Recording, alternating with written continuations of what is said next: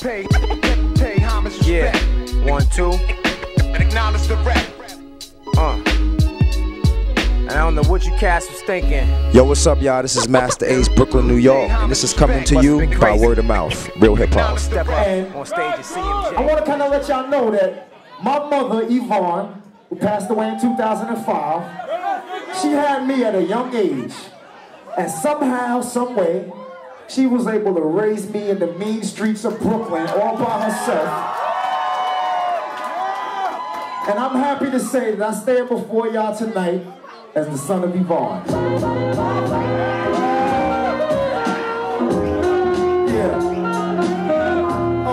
What's going on, y'all? This is Masta Ace, Brooklyn, New York City. Been in the game since '88. Juice Crew, A&E Crew, INC Crew, EMC Crew. Still going. To be honest with you, all the Juice Crew, BDP kind of conflict happened before I got down. Like when The Bridge Is Over was out and South Bronx and those records, I hadn't even met Marley Marl yet. I was going to the clubs. I was going to Latin Quarters, was like the club I used to go to all the time. And we would go to those clubs and hear those records and be dancing and wilding out to those records. Matter of fact, I saw KRS-One perform at Latin Quarters do South Bronx. That was his only single he had out. He came, he did South Bronx, tore it down, and I hadn't even met Marley Marl yet. Like, it was a couple years later. I was '86. One day, yeah, me and words in the wind, happy like a wino. Got some word in the slip on the script. 2 G's, we swerve and we live, don't trip. Watching girls with curves in their hips. I'm in my siphon, yeah, I'm looking fresh, man. Flossing, my music louder than a jet plane. I'll be honest with you, I just finished up the Doom record like maybe 6 months ago, and when I'm working on a project, I don't listen to other people's stuff. It just kind of clouds my brain a little bit. It's usually after I finish the project that I play catch up. So right now I'm just playing catch up, trying to catch, like, the new Sean Price came out, the new Torre came out. I'm still waiting on that J Electronica, but I'm playing catch up right now on all of the new music because I really shut down my ears to other outside influences when I'm working on a record.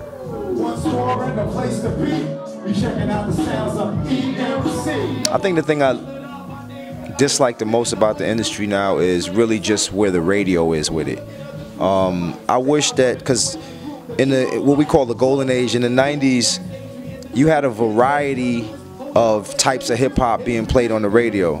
You know, you had Mobb Deep, you had Wu-Tang Clan, you had harder stuff, but then you also had more commercial, kind of radio-friendly stuff being played too. But it was a good balance, you know what I mean? And I kind of miss that balance on the radio. I wish that there was a way to have some of the you know, more kind of underground, harder boom bap stuff mixed in with the radio-friendly kind of, you know, Trey Song raps. We would rap, you know, rap with Trey Songs on the hook kind of records. There's nothing wrong with those records, but I just feel like there's too much of one thing on the radio. We need to have a little more variety.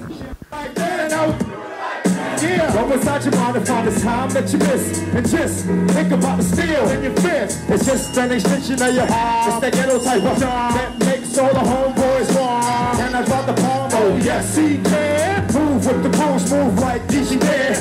Who is the man? Hey, that kid there. Who is the chick with the pink in her hair? Angela, oh Davis, and the roll like Davis. Rent-a-car kid, there you are. Feels so good to be a Brooklyn Dodger. What's happening to Rerun and Roger? I think I seen her wearing Timberlands. We're running down the block from Dwayne, and Dwayne had a clock. Cause he be selling rock. The Partridge Family, what? Ruby King Cave, drop 300 a year. He be putting the I mean, I don't take a hard stance on anybody's fashion decisions or, you know, statements, you know, cause that's what it is. It's fashion. Like, I do some weird stuff on stage that I'm sure dudes don't understand. Me cutting a sock and putting it on my arm. Like, I do weird stuff too. So, you know, I didn't actually see the picture with the skirt or the dress or whatever he was wearing, but, you know, there's definitely some crazy fashion forward things going on, and hip hop is starting to blend with other cultures, other styles, other, you know, more pop culture starting to kind of infiltrate hip hop. So it's not just straight raw, you know, hip hop gear and Jordans. it's definitely venturing into other areas as far as fashion is concerned. And you know, the one thing I do know about Kanye, regardless of what he's wearing, I know he's a talented MC and a talented producer, and I kind of look past some of the zaniness that he does, and I focus on the music, and he definitely is an incredible music maker.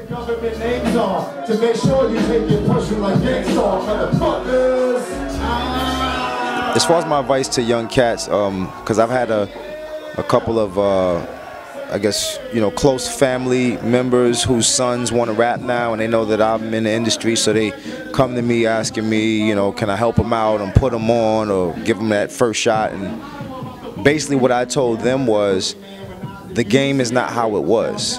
You're not going to just make a demo, shop it, get a deal, put a record out. What you need to do is first hone your craft, make sure you're talented and know what you're doing lyrically and musically. But we're in an era now where you just record your stuff with an iPhone, rap it, record it, put it on YouTube, and build a fan base that way. If you're talented and you're good and you're putting your stuff out there for people to see, you're going to see your views and your likes start to go up and go up and go up, and eventually you'll get the attention of not only fans but maybe record labels or maybe production companies. But the days of making a demo in the studio and spending a bunch of money just is over with, you know. So I told the kid, just, you know, because he basically makes his records in his house on his laptop. I said, keep doing that and record videos to everything. Make them interesting. Record videos to your verses or to whatever you're doing, and put them on SoundCloud, put them on YouTube, and let's see. That's how you get feedback and find out immediate feedback. That's one thing that we didn't have when we were coming up in the 90s. We didn't get that immediate feedback that the internet and that the digital age gives us. We put music out and people might not be feeling it, but we don't really know, because there was no blogs, there was no immediate input. But now you got Instagram, you got Twitter, you got, you know, blog sites. You put something out, that day you're gonna see people commenting on it, and they're gonna let you know if they're feeling it, if they're not feeling it, and that may help you be able to guide what you're gonna do with your next record.